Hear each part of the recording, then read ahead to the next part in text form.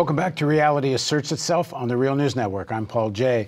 Continuing our discussion with Jhally and Roger Waters about the new film, The Occupation of the American Mind, Israel's Public Relations War in the United States. As I mentioned in the first section, Jhally is executive producer of this film and has produced many such documentaries. And Roger Waters is the co-founder or founder of Pink Floyd and one of their lead vocalists and principal songwriter, and has become a real activist advocating for Palestinian human rights. I'm going to show another clip from the film, and then we're going to talk about just how this narrative Israel of the victim and all Palestinian resistance is terrorism, how that becomes the predominant narrative. So we're going to roll that clip now.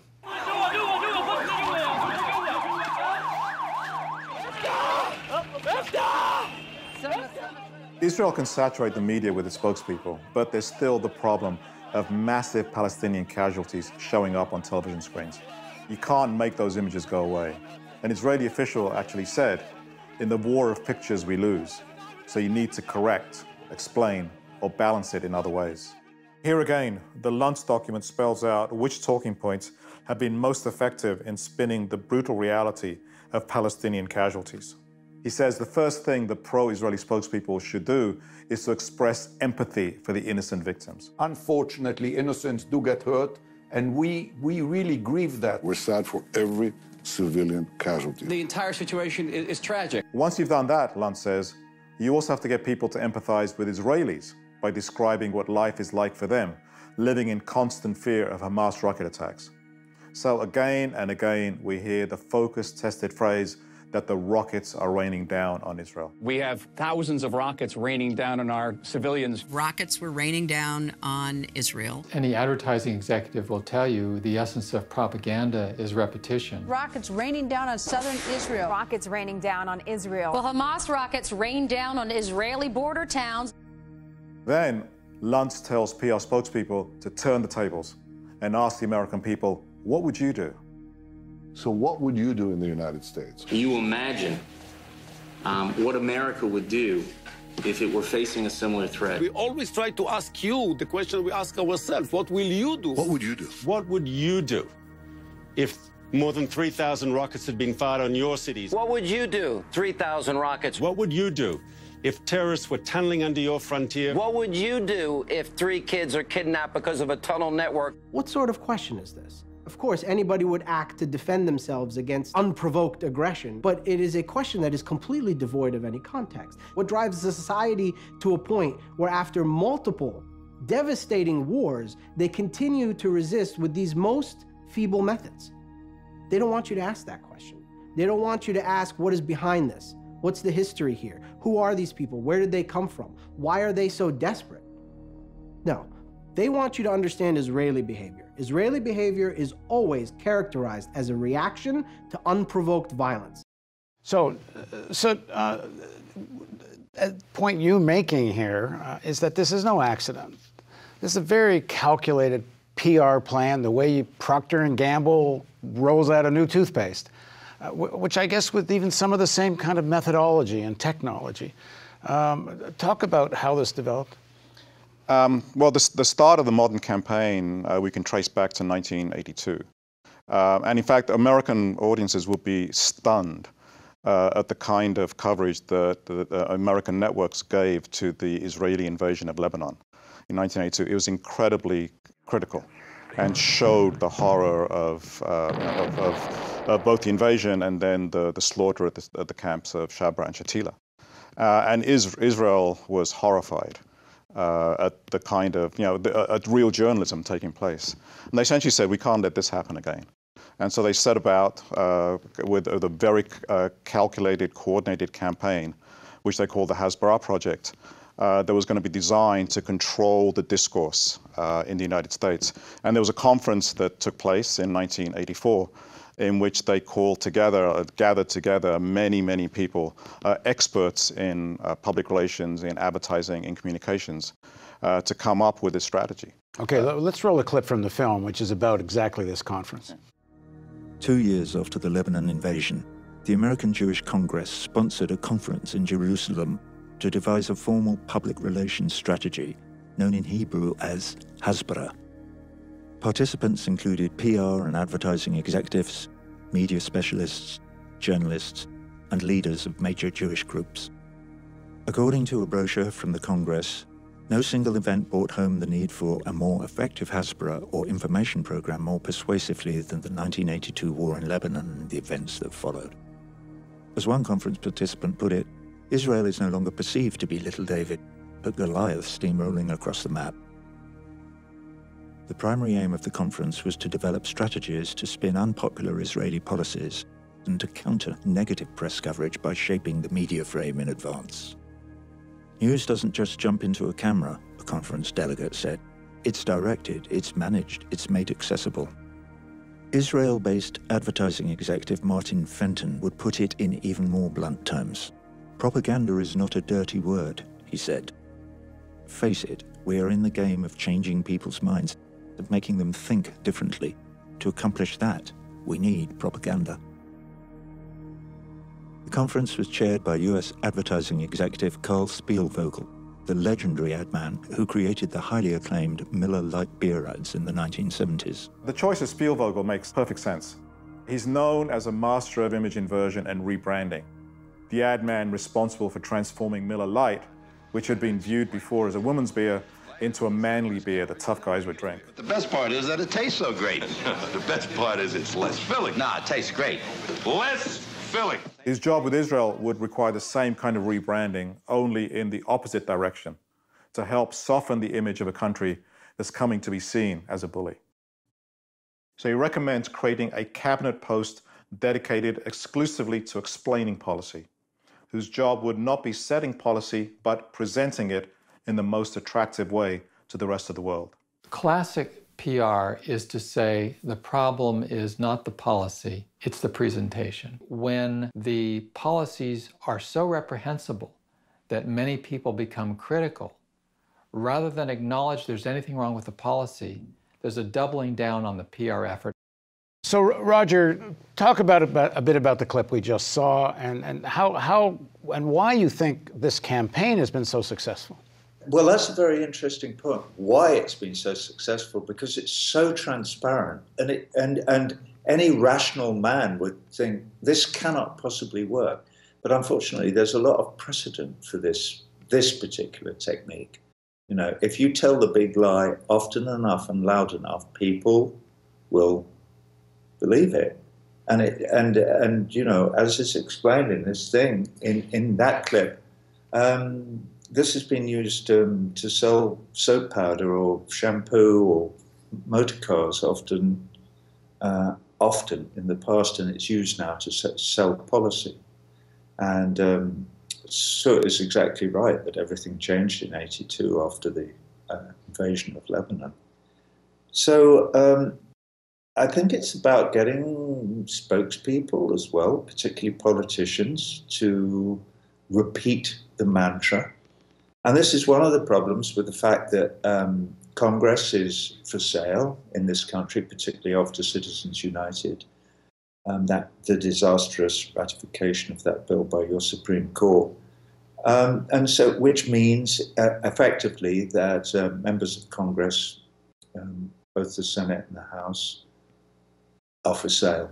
You can buy them. And we all know that, and everybody knows it. But it's kind of something that people prefer not to talk about, because if you had owned up to it, you would need to start looking at the whole way that your society works and the politics of the United States in a grown-up and rational way, which would be very, very difficult, based as the whole thing is on commerce. I know I'm rambling, but you know, it's a complex issue. So if we get back to Hasbara, they have discovered that they can do it.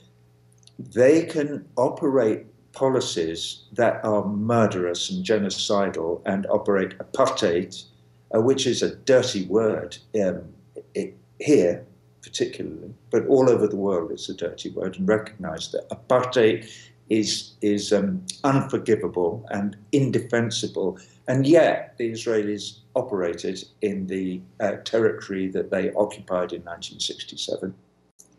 And nobody says boo. Here, And you're asking the question, well, why does nobody say boo? Why is there no response to any of this? And I think Sut can answer that question much better than I can, because I confess I'm flabbergasted and flummoxed whenever I come up against this question, because their answers are so clearly a tissue of untruth that for us, we the people cannot see through it, and that still large numbers of us support Israeli policy, is very hard to penetrate. Ask Sut, he'll tell you. All right. Well, he's here. I'll ask him. Yeah.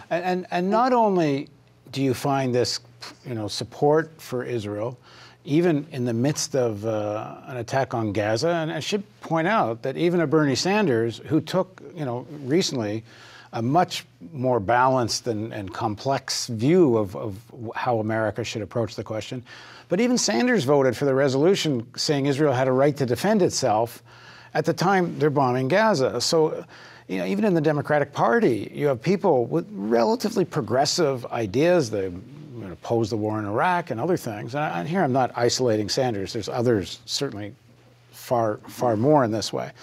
But they see Israel as this sort of outpost of civilization or something, and surrounded by, the forces of anarchy and chaos. And they kind of really internalize that. The right to defend itself is part of the Frank Lutz mantra, because it covers a multitude of sins with one simple phrase that sounds, on the face of it, defensible. But defending a country like Israel by operating a collective, murderous, genocidal policy upon a neighboring people who are entirely under your control is not defense. It is aggressive beyond all imagination. All right, so this is the slaughter of people locked up in a concrete pen and kept there with guns, tanks, planes, ships, navies, machine guns. They are contained in a prison. It's exactly as if they were all in prison. And then if some of them resist, if some of them say, and I'm not defending the use of Qasim rockets to fire into farmland in Israel, which is where they go. They do not rain down on cities. There has never been any raining down of rockets, and certainly they have caused almost no casualties. The fatalities caused by rockets fired by Hamas or whoever else in Gaza are tiny, certainly by comparison with the loss of life that Israel causes with its hugely sophisticated weaponry when they attack this imprisoned population. So it's not defense. It has nothing to do with defense. That is the propaganda. That is the hasbara that is repeated. And Obama said it repeatedly. Hillary Clinton says it. Every politician, even Sanders, as you say, he said it because it's something that you have to say. It's obligatory. You say Israel has a right. Of course Israel has a right to defend itself. All states have a right to defend themselves. People who don't have a right to defend themselves, of course, are the Palestinian people, because they don't have a state. They are a stateless people. They are an inconvenience on the land between the Jordan River and the Mediterranean. And that is what this is about. This is what Sut and I are working for. We believe that these people should have rights like everybody else does. None of us would, for a second, live under a situation where we had no civil rights, no rights to our own, to religion, to anything, no vote, nothing, where we were considered second-class. We would resist. Now they, to their eternal credit, have resisted by and large in peaceful ways. And they've done it as much as they can, but you can only push people so far, and they will respond. And they have a moral and legal right to respond to military occupation. So there's been a particular war in this PR war on American university campuses. And it's interesting that as the BDS movement has grown, but it certainly predates the BDS movement, it's been considered a very serious front of struggle for this PR campaign. Talk a bit about it. I mean, the PR campaign is based around, I mean, the film is called The Occupation of the American Mind, and they've managed to occupy the American media so that this narrative is everywhere. And they've managed also to occupy the American Congress. So they've taken over the media and politics and the culture in general. The one place they haven't is the universities, where there actually is some diversity of thinking around this. Okay, just before you go further, who's they? Sorry, this is the Israeli PR campaign. Which means the Israeli state. Is the Israeli state. Some major funders in the United States, Chaim Saban, Sheldon Adelson, and some others. And also the American government itself. I mean, this is not Israel, controlling a government that wants to do something else.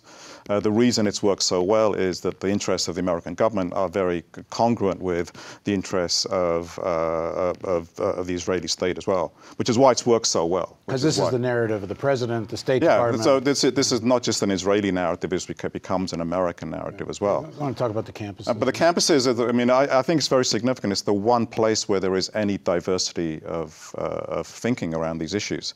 And so now, of course, the Israeli PR campaign has turned its focus there. And it's become, I mean, I think it's almost the last stage where this battle will be fought. But I think it's significant when American students actually have a choice.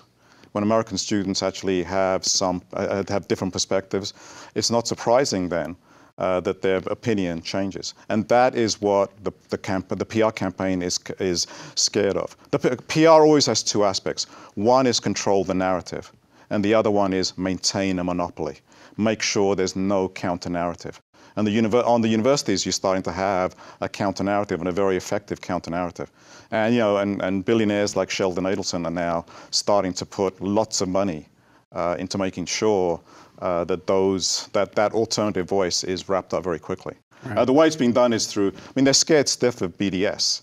Boycott, divestment, sanctions. Yeah, because it's actually, it's an effective story that's being told. And so what they're trying to do on American campuses is call BDS hate speech, and trying to ban it on that basis. We're in the middle of that. I mean, where we will end up on it will depend upon how we struggle against it. And there's places in Canada and even in Europe in certain places where this whole idea of BDS is so equated with hate speech, they're trying to make it illegal, advocating of it. Roger, one of the things that it seems to me helps drive this thing being that critiquing Israel is anti-Semitic, it's anti-Jewish, which is at the core of, you could say, this PR campaign. And one of the reasons why people can see images of children dying and images of the war and somehow get their head around, oh yeah, it's collateral damage and it's really these people's fault because they hate Jews. One of the reasons that works is there's a kernel of truth in the sense that while not all critique of Israel is anti-Semitic, some is. And there's certainly a deep-rooted history of hating Jews. Of course, this is more a European phenomena than an Arab phenomena. But for a lot of people, they don't get, because of the cultural history of Judenhass, that what's going on is not that. But isn't that an important piece of this? Well, I think it's a great tragedy for the Jewish people and for the Jewish religion that it is conflated in people's minds with the policies of the government of Israel in its policies of colonization and its annexation of land that does not belong to it, the illegal occupation. Occupation, occupation, occupation. That is the most important word in all of these conversations. But I wanted to pick up on something that Sud said, which was the needs of the American government are in some way aligned with the goals and needs of the State of Israel. I don't necessarily agree with that, sir. And I certainly don't think that the needs and goals of the American people are in line with the goals of the State of Israel. I think they conflict hugely because American support for the goals of the State of Israel goes a long way towards creating not just an image, but a description of the United States of America as an oppressor of the people of the Middle East. And in consequence, it creates a lot of enmity towards this country, the United States of America, in that region as a whole. I think that the unthinking, automatic support of the State of Israel in its policies vis-a-vis its surroundings is actually bad for the people of the United States of America. It makes it harder for them to be respected, taken seriously, accepted as a partner to conversations that may find more edifying ways of conflict resolution than dropping bombs on one another, which routinely the United States does as well, as we know, with the drone policies. So I think it's actually very, very harmful to the potential that the United States might have to regain some of its position politically. Right. And there's certainly recognition of that among American elites, that this policy is resulting in blowback. I mean, the answer to the question, why do they hate us? Well, one of the reasons is because of this unconditional support of Israel. And so even people like David Petraeus, when he was in power, was saying what the counter, what the effects of this was in terms of how America was being held. However, that's, on the one hand you have that, but until that outweighs the strategic value that the U.S. has in supporting Israel in the Middle East, and the Nixon administration called it a cop on the beat, and to protect its strategic interests. Until that outweighs those strategic interests, it's not going to make a difference. But there are, I mean, Roger's absolutely right. There are, I think, more and more even American elites who are starting to look at, what are the costs of this type of support. But at the moment, those costs have not outweighed what the benefits are. I think you're kind of really agreeing, because it's about whose national interest. The elite's national interest and the American people's national interest are more often than not the same national interest. What is super important is the issue of the campuses. There is now, because of the apartheid in the occupied territories, there is now a real groundswell of a genuine protest movement taking place in the young people on the campuses. And a lot of these young people, one has to say, are young Jewish people who care about their heritage, they care about their religion, they care about their own ethical standards, and they can see that they are being associated with a tyrannical regime that is a right-wing tyrannical regime that is running this small state in the Middle East, and they don't like it. They do not want their name taken in vain like that. So this is so important, what is going on. It's on the campuses of the universities in North America, both in Canada and in the United States, but it's also in the churches, which slowly but surely there is a creeping resistance to the slaughter. And more churches are gathering together in their annual synods and divesting from companies that support the settlements and the occupation, companies like Motorola and Caterpillar and the rest of them, and G4 and so on and so forth. So this movement is gaining momentum. There are many people, and this is an iceberg. Just the tip of it is showing above the surface. But the reason that Sheldon Adelson, Chaim Saban are pouring money to try and make this protest movement illegal is because they can see how fast it's growing. And it's growing because the protesters are right. They have right on their side. The treatment of the Palestinian people is deeply unjust and appalling. And the fact that we're not allowed to see Soot's film because it shows how we're not allowed to see that part of the narrative. I'm just so glad that the Real News is taking the time and the trouble to expose this to people, because it's fundamentally important to all of our humanity, not just the students, God bless them, who are protesting on the campus. So tell us one more time, as we know, you can't see this on Netflix, at least not yet. Maybe if everybody writes Netflix and screams that we want it, that's an idea. For now, where do people see the film? They can see it at www.occupationmovie.com. And you can stream it there, and you can buy the DVD as well. And one of the strategies that we have, I mean, we want as many people to see it as possible. I mean, we wish we could give it away and it'd be available for free. It cost a lot of money to make that film. Yeah, it cost us over $500,000 to make this film, and and trying to get it out we knew it was going to be a struggle. We didn't actually realize it was going to be as much of a struggle as it has been. We thought we would be blanketed from the mainstream media just because of what the movie is about. You're not getting another way you can get to the film streaming, which is I think $5 to watch the film, or you can buy a DVD, is on the Real News homepage. You'll see a copy of this movie poster. If you click on it, it will take you to the page where you can get to the film. As people watch the Real News, they know I'm a documentary filmmaker. That's really my background. And this is a good film. But you're not getting into film festivals. No, we're not getting into any American film festivals. We're getting into some foreign film festivals. Yeah. No, we've been blanketed in every single film festival that we've applied to. North American film festivals. Yeah, I just found out. I mean, I started the Hot Docs Film Festival, and I just found out I'm not involved anymore in day-to-day way. I just found out Hot Docs didn't accept it. Which, anyway, if you're in the Baltimore area, anywhere around, sometime in the next couple of months, we're going to screen the film. And actually, I hope Roger and Sutter might even be able to come here for the screening. But at any rate, we're going to continue this discussion, and please join us for the next part of our interview with Roger Waters and Jhally on the Real News Network.